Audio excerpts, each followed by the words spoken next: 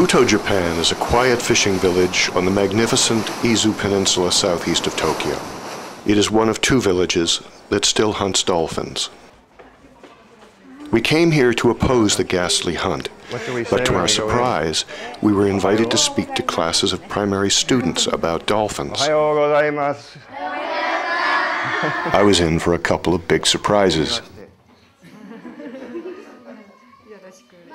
The children were intensely interested in the film I'd brought.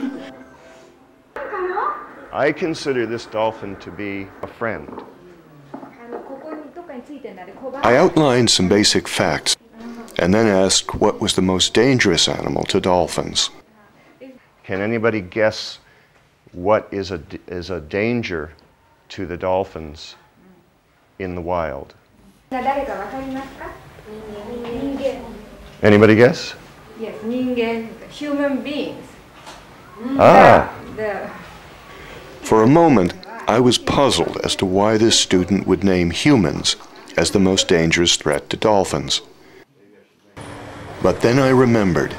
Children from this school had witnessed the slaughter of dolphins which took place here. They told us they were horrified by what they saw that day.